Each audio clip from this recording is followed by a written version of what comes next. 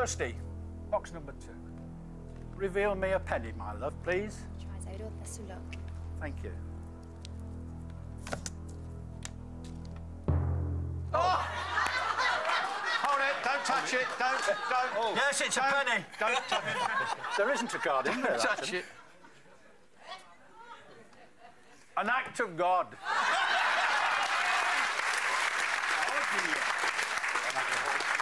Box is empty. Never ever happened before. We've got a camera. We have an empty box. No. There is nothing in there. This is going to take some time.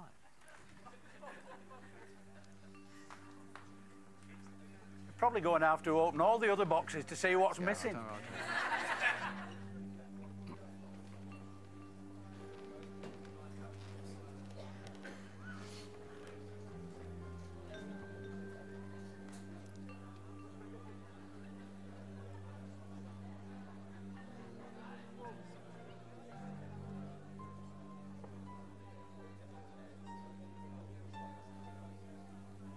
David, firstly, sincere apologies for the disruption to your game. Yes.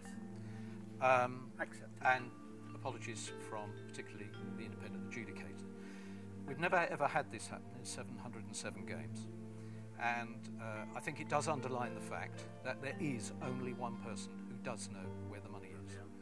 This person works alone in a sealed room, so has nobody to help them, check them, or ultimately check that every single box was filled. We're very satisfied that this was a genuine human error. However, it is very important that you feel happy with the way in which the game is played from here. Of course. So we can give you the option. I'd like you to think very carefully about this. I'll sit down. You sound very serious. Well, this is serious because Deal or No Deal is a game of great fun, but we never ever forget it is about money. We can give you the opportunity to abandon the game and start again. Or what we can do is continue the game, having taken all of the boxes away. The independent adjudicator will shuffle the sums of money again, and we will continue the game. So you still have the opportunity to win all of the sums of money that are still in the game at this moment, Right. including the one I'm holding, which is what should have been in Kirsty's box. Yes.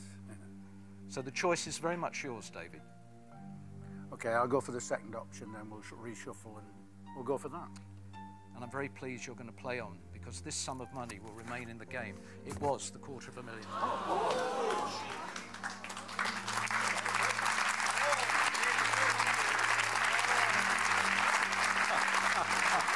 I can't believe that. No.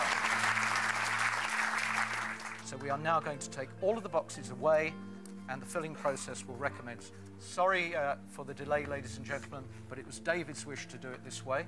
We must respect that wish. No, you seem more upset than me. I'm very upset. I know you are. I'm very upset. And It's human error, but it wasn't God's will for that to be displayed there in box 2. well, you're a good man, David. Thank you. I'm beginning to wonder if the hand of God is in this. Well, you know. It would be devastating, wouldn't it? I am going to tell you all something that I think the offer that's been made by the Deal or No Deal team is incredibly generous of them. I chose box 2, and the fact is that the £250,000 should have been in there. It's incredible that it wasn't, but anyone can make a simple mistake, and anyone who hasn't ever made a mistake has never done anything. And I think it's really generous for you to have all the boxes redone. Well, thank you for that, David. Thank you. Thank you. That's very kind. You just have a seat one moment. I would again like to apologise for the disruption to your game. We will continue, once again, having no idea, and most importantly, the banker has no idea what the contents of the boxes are. Okay. You have 2 boxes to the next phone call. I'm going to go back to Kirsty and say, Please open box 2, Kirsty. Wow!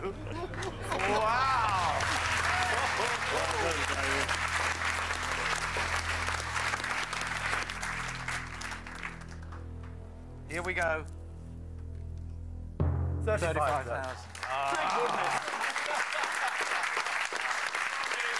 Come on, David. Come on, David.